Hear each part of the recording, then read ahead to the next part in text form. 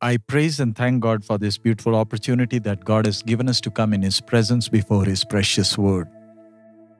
For our morning meditation, let's turn to Proverbs chapter 15, verse 22. Without counsel, purposes are disappointed, but in the multitude of counselors, they are established. The above scripture has many deep messages in it that each child of God needs to understand for a stable spiritual life. God created man in His own image and likeness, and man can never inherit the unique qualities of God, which God alone possesses forever. And one of these divine qualities is that God is omniscient, and therefore God doesn't need any counselors to help Him. None can ever match the wisdom of God.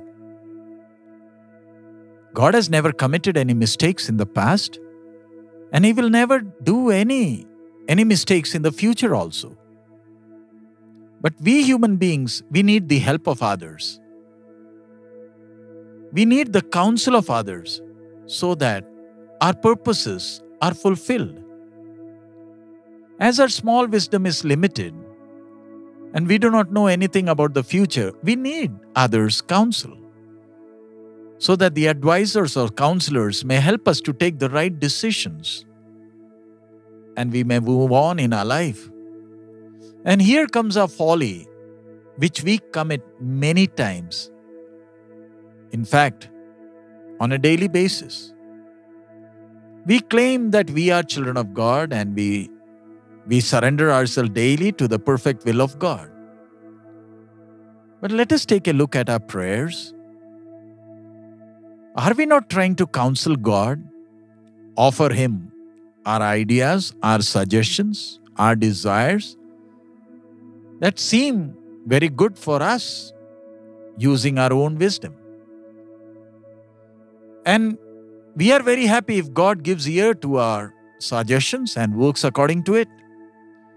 And if our prayers are not answered, that means if things do not work according to our desires, then we get disappointed. And we walk around with a gloomy face, and we are really upset with our Heavenly Father. But this scripture clearly teaches us that we need counselors, but our Heavenly Father, who is omniscient, does not need any, as He is all-sufficient in Himself to take every decision that is perfect in itself. So let us trust our Heavenly Father and submit ourselves for His divine will that is perfect and best for us. Let us not pass on our ideas and desires to our Lord through our prayers. Let us learn from our mistakes and move on gladly, accepting the perfect will of the Heavenly Father. And then comes the next part, where God has kept counselors for us.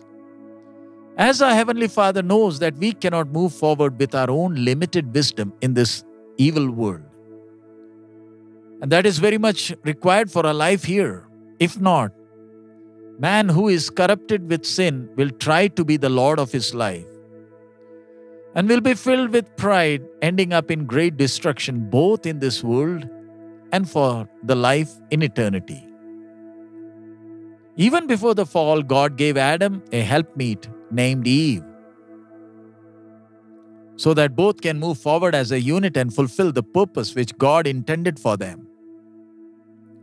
It was good for them if they had eaten from the tree of life and moved forward. But they listened to the counsel of the enemy and ended up in destruction.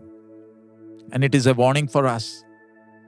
In our life, let us always be careful to take counsel from the people who love, trust, and fear the Lord. Even if the person whose counsel seems to be very wise according to the worldly norms, let us diligently check whether that person fears the Lord and trusts the ways of the Lord. If not, that counsel which seems good for a while will end up in a great disaster in our life. That counsel may even become the cause of death of our spiritual life. For the children of God, God had appointed the children of Levi to counsel them and lead them in the path of the Lord. They were appointed to teach the people about the law of God which God had given them to guide them in their path. But as they were not careful in their walk, the scripture says they all walked in the ways that seemed good in their own eyes. They ended up in destruction. Let that not happen in our lives. We, the partakers of the New Testament, let us be careful about the counsel we take for our lives, because the enemy will try to deviate us from the right path through many counsel, just as he did in the Garden of Eden.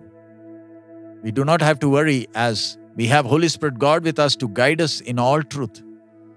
If we lean onto our divine counselor, then he will guide us and help us to discern every counsel, whether it is from God or not. We need to always remember that we are being called by God with a divine purpose. And for the fulfillment of that purpose, God has appointed His servants who will help us in our spiritual journey. But everything needs to be checked. Is it based on the Word of God?